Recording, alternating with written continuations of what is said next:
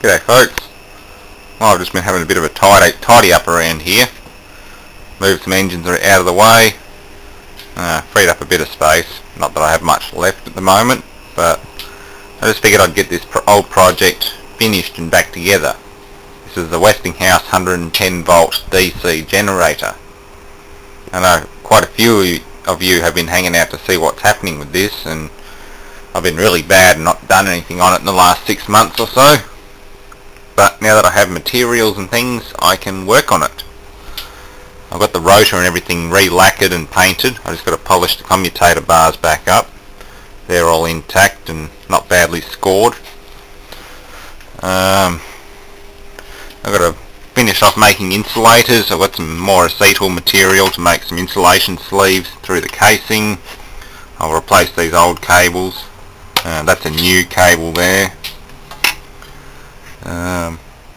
Bolt the pole back in after that. I've got new insulation backings and things.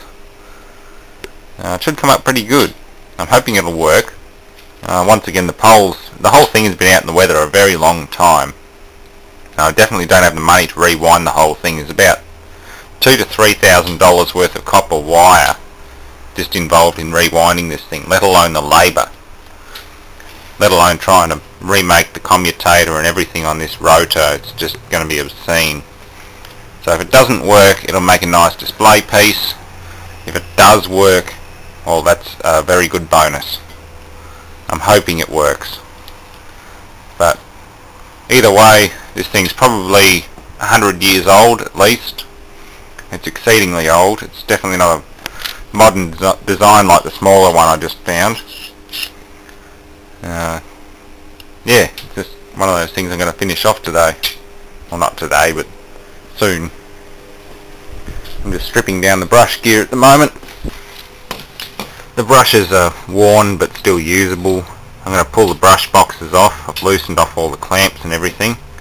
I'll try and remove these brush boxes. I'll clean the whole collar up and make new insulation. I'll polish these brass boxes. All of this is brass apart from the springs and the screws. So I'll polish that up and just install them as they are. This collar assembly will be black. And the insulation, well, I'll go to Middies and see what they've got in the way of either heavy wall high pressure heat shrink or some kind of mica insulation. I know mica insulation is a bit hard and expensive to find, but that's what they used here. This is all mica, but it's just falling to bits. Had it. So yeah, I'll pull all this to bits and try and rebuild it. And clean the rotor up too. Once I've got that pole in place, I can generally put the rotor in. I'll just put some plastic chocks against these poles and just sit the rotor in there and get it out of the way. Then I'll be able to slide the end bell on, line up the bearings, and then pull the chocks out afterwards. I just want to get some floor space back. Same with the Morris 1100. Once I'm finished paying for car bits and other stuff, I'll buy a set of rings. I think they're $120 a set. And I'll put the Morris 1100 back together, and that'll get a lot more floor space back. And it'll make for another nice running project. Not that I have any shortage of engines at the moment. They're everywhere. But it'd be nice to get that Morris going again. I don't want to throw it in the bin or anything. Yeah, this is the end bell for the brush end, the business end. I painted it ages ago. Take all the masking and shit off it. It's got Babbitt bearings. Well, actually no, the rear bearing's been replaced with bronze. The front bell bearing is actually cast Babbitt.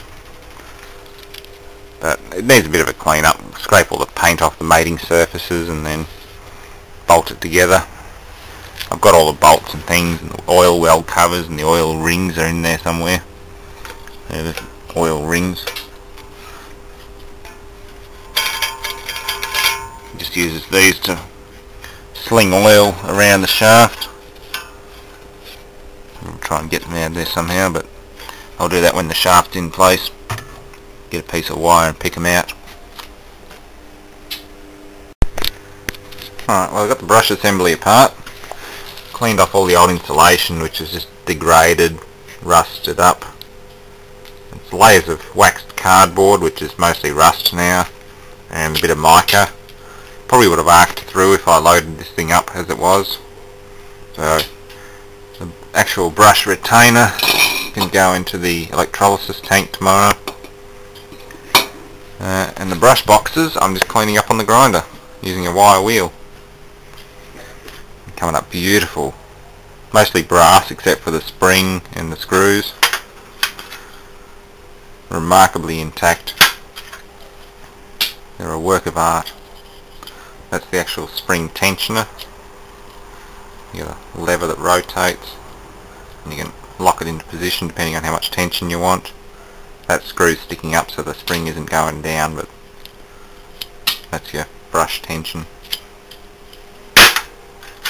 They all work very well.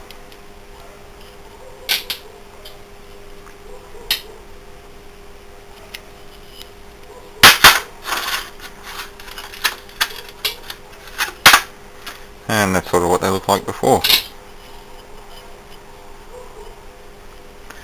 Oh yeah, tip of the day. If you find the wheels becoming ineffective, you can either flip it over so the bent wires, which are sort of bent upwards because that's the way it's wearing against it like that, so the bent wires are now pointing downward, and it gives it a hell of a lot of bite. Make sure it doesn't snatch the part from your hands and smash it around the housing or pull yourself in. Or take a worn out grindstone like this cup wheel. This one I've worn on the inside, which is actually quite dangerous. And just dress it like you're dressing a grindstone with a diamond dresser.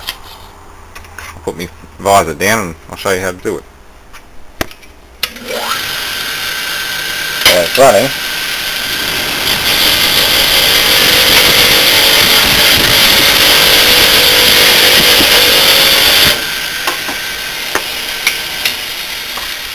Just give it a bit of a rub down like that. I know it eats the grindstone, which is already scrap, rubbish, and it just makes a slightly sharper edge on the wires. If I were to flip this wheel over, this thing would be super aggressive, probably too aggressive to wire wheel these brass brush boxes, but for now that's heaps better.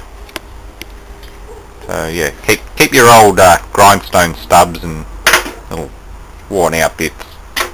They're handy for dressing wire wheels. There we go. The 4 Bs.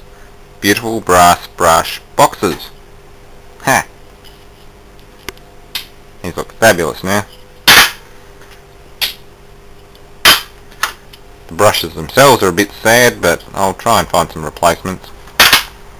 They look good with brand new brushes and everything inside them. Clean up the screws a little bit more. The bug zapper's going nuts tonight. Beetley things. Lots of beetles. Yeah. Beautiful brass brush boxes. Well, that's a complete brush box and brush assembly. Polished inside and out. Main cable bolts through there, or one of these things. I'm going to desolder these little capsule ends and solder them onto the new wires. That just gets clamped in with a little slotted screw in there. That screw there. That screw there holds the brush wire and clamp together. It clamps it onto the brush assembly or the collar. And that's the tensioner mechanism there. Not much left on these brushes, so I can't tension it too far. I might end up putting some little nylon packers under this lever here so that it pushes it down further. There's still an inch of brush left, but I think they're supposed to stick up a bit further. And there's tons of travel left on this tensioning mechanism, but the spring bottom's out on the end of this screw, the clamp screw. So they're pretty worn out. But that's complete, polished, clean, ready to go back together. So that's what I did tonight. It's another step forward with the Westinghouse. So thanks for watching.